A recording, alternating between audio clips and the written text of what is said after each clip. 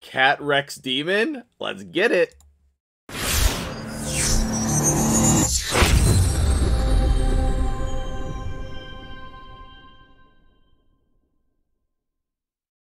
Ooh, what's up, guys? MtgJedi here, and we are talking Akemtum? I don't know. I don't like this name of this champion, but I do like this champion. This amazing new Skinwalker epic is going to destroy the clan boss, and I'm so excited to share this with you. We have a brand new champion on the test server here. Thank you so much, Polarium. And I stole Draco's gear to make this happen. So let's come in here, and I don't know why my Draco's gloves are not ascended. Maybe that didn't come through on the test server, but we got attack. Okay, not as good, but that's quite all right. So we have a pretty solid build here. 5,300 attack. 235 crit damage in Relentless with enough accuracy. Not quite 100% crit rate, but that's okay. I would say, you know, I could probably tweak this to make it a little bit better. But this is how I have the build set up for today. I do have him fully booked on the test server here, and we were able to get Giant Slayer on him, which I'm very excited about for Clan Boss. Because in case you're not familiar with his A1 here, it is a triple hitter. Each one has the chance of placing a poison. And if it's under a hex, which he does place as well later on in his kit, he can do a debuff spread, which is not going to be helpful for the clan boss, but could be helpful for other content. Then he has another triple hitter on his A2, and that's where he's going to be placing the hex. And then on his passive, he has 100% chance of books of inflicting damage from one poison debuff to enemies under hex whenever their allies receive damage from poison debuffs. So I think this could be a very useful ability in other areas of the game as well.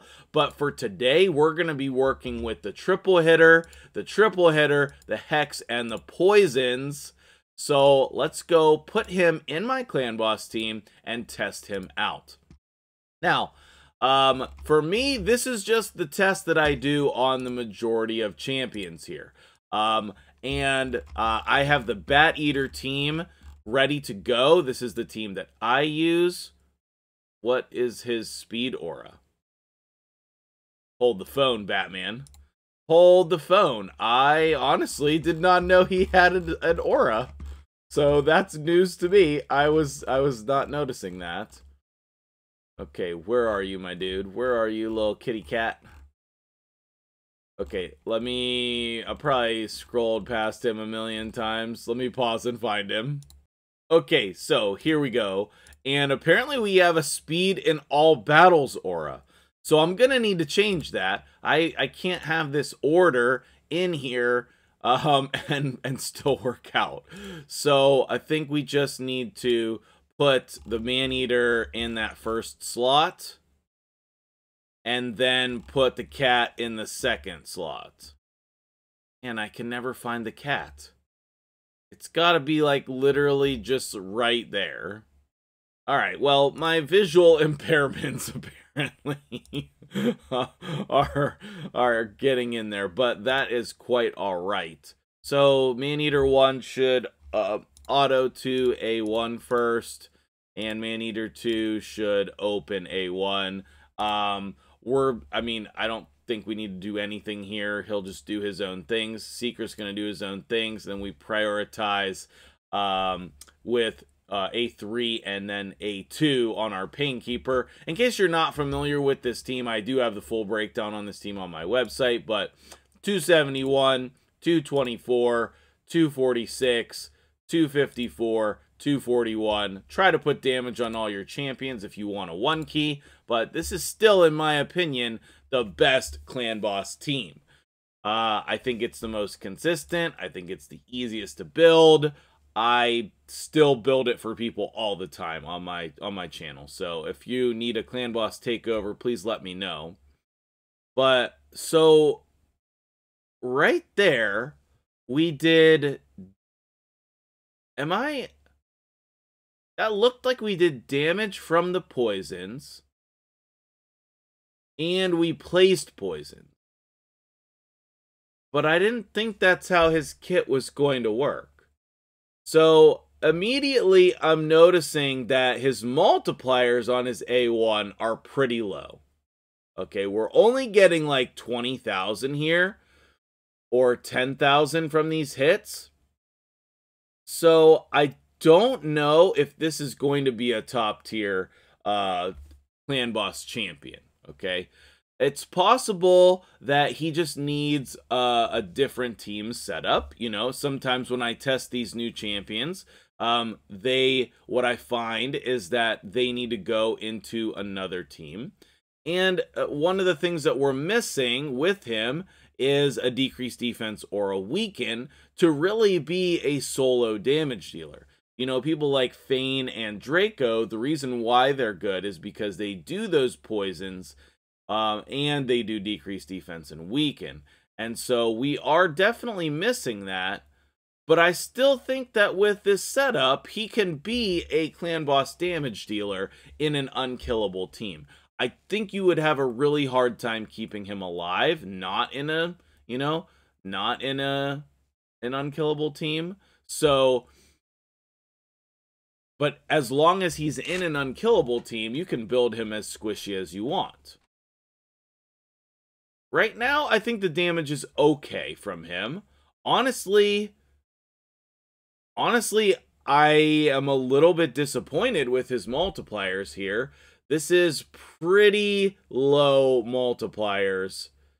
But on the other hand, we do have the chance to proc Giant Slayer multiple times. Since we have those triple hitters on both abilities, every time he takes his turn, we're going to have the ability to proc some Giant Slayers. Another thing to note here, if you want to use him in your clan boss team, we could put some other champions in Toxic. We're nowhere close to filling the debuff bar like I thought we would be. And so I think that this is still a great place for him, but I think maybe he's going to be better suited for other content as what his best area of the game would be. He's going to have that activating poison, so if you can make him survive, he might be good for Hydra. Another place that I think I would like to try him out in would be the Nether Spider, okay? And those things could be strengths for him as well. So if you really need a poisoner for your clan boss team, I think he can do the job. I think we're definitely going to 2-key here, but I don't think we're going to be able to obtain the 1-key with him in our team. So that is something good to note. I would put him as probably a tier 2 clan boss champion, but I think still definitely viable, and I'm pretty excited to see what damage we can come out with here. So let me go ahead and finish this run, and then we'll see the full damage breakdown. I'm thinking he's still going to be the highest damage dealer in the team, but I guess we'll see when we come to the damage screen. So let me go ahead and run this through, and then I will see you guys back in a minute. All right, so hopping back in here in the middle of the run, we're on turn 31, and we're at over 33 million damage. So our damage is ramping up a little bit, but not as much as I would have liked. Still a very easy 2-key, and I would say that this team could easily 2-key even with less gear than what I have on my champions, because we only need, 36 million to 2-key, and we should be over 50 million on this run. Another cool thing to note is that you'll see his Hex debuff is going to be extended for the entire fight, and that's going to add extra damage on all of our champions, and that's a very cool part of his kit. So let's see the end of the run and the full damage on everybody. Alright, we're nearing the end of the run here, and we just passed 50 million. I think that this guy, even though his multipliers are really not great, He does an excellent job of placing poisons. In Relentless gear, he can keep the debuff bar pretty full on his own. So if we had him in a team, I think that, you know, a team, see, we have those poisons all up there now. If we had him in a team that plays decreased defense, you know, maybe something like Myth Fu, or a team where there's more than one DPS slot, so that way we could have a decreased defense and weaken champion, that could be a really powerful combo. And honestly, I'm impressed with the damage output here. He might be a tier 2 damage dealer, but if you pair him with the right team, man, this guy is powerful. So we're coming in on the end of the run here. We're going to end maybe 53 million. 54? Can we get to 54? No, 53.5. Okay, so let's take a look at the damage. He did all of the damage. 23 million damage on himself. And then obviously the man-eaters over here did almost 8, 9, and almost 9 on the Seeker, because I have them built pretty well for damage. But you can see Akemtum, I'm just going to call him the cat. The cat did 23.5 million damage.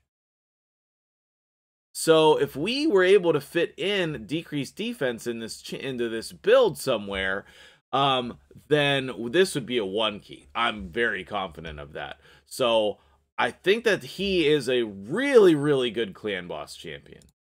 So let's head over to my website, MtgJedi.com, and take a look at some potential teams that he could fit really well in.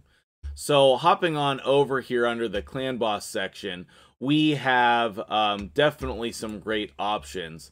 I think the Helicrusher is the most budget awesome team in the game right now. I do have a full video on that on the channel here, and you can see in this Draco spot we could easily put our new cat friend, and then maybe we could put somebody like a Fane or even a Rosin in the Geo spot for the decreased defense and weaken. I think that could be great. Another team I think he would be really good in would be Myth Fu, because in Myth Fu, you have Fu Shan who's placing decreased defense, and then the cat can do the heavy lifting with the poisons and the hex. So I think there's a lot of great options for him for clan boss, and I think that he would really serve you well if you're looking for a champion to help you in your clan boss team. So let's bring up that build again for you. He's in Relentless and Offense. I know not the best, but that is the build that works for me in my clan boss team. And again, here were his total stats. We had 5,300 attack, 235 crit damage, and 226 accuracy as the most important things after we hit the speed requirements. So what do you think about this guy, Akemtum, aka the cat? Let me know in the comments below, and if you made it all the way to the video, thanks so much. Consider subscribing to the channel for more daily Raid Shadow Legends videos, and I will see you guys in the next video.